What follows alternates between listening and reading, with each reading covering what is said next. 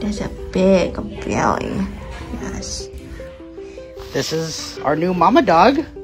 The vet was like, there's a really good chance that none of these babies are gonna make it. She is 7 to 8 years old. Well past her age to be having babies. We're about to kill this mom game together. She's super sweet. She wasn't eating and she wasn't drinking water. Thank you. Our fear was her not making it through labor. So I got to spend the nights with her. She went into labor and I just stayed with her. She gave birth to those babies in my lap. The first one, he was the biggest boy, Kane. He came out no problems. Cookie came out stillborn, not breathing, but she just needed a little extra stimulating. The last one was Cube, and he gasped for air for a good hour of me working on him and breathing into him and suctioning him before he finally became normal. There's our little sugar mama. She just delivered her last litter ever. Little Cookie. This is little Cube. This is Kane. I love his tail. Look at his tail. The first 24 hours I had to literally sit there and milk each nipple every hour and share it with each baby. She is the sweetest dog.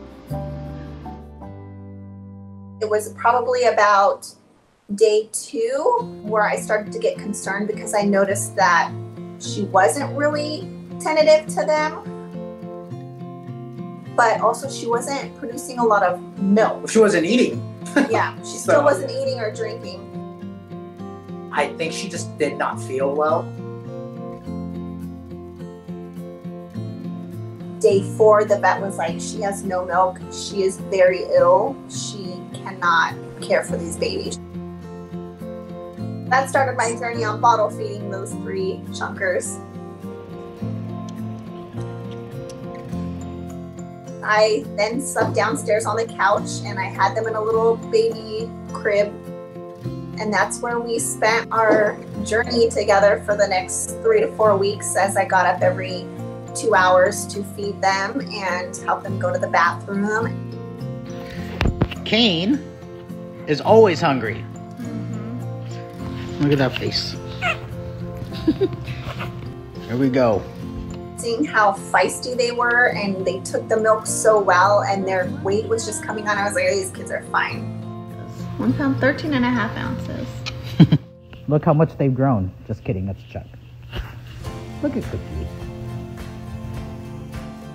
If you look at him now, there's no way you would have thought that mom wasn't really nursing.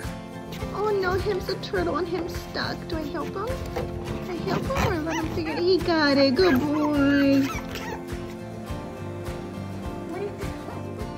Within 24 hours after taking the puppies away from her, she started eating, drinking, and became a normal dog.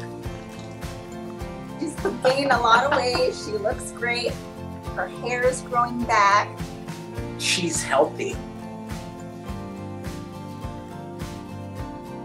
Kane, who is now Bruce, is in his foster to adopt home. Cookie is in her foster to adopt home. And then there's Cube. Cube is still looking for his forever home. So, but that won't last long. Yeah. Because we've already gotten applications. We just want to make sure that Sugar is 100% good before we do send her to a home. She's going to be hard to let go. She'll be hard to let go of because she makes you feel so needed.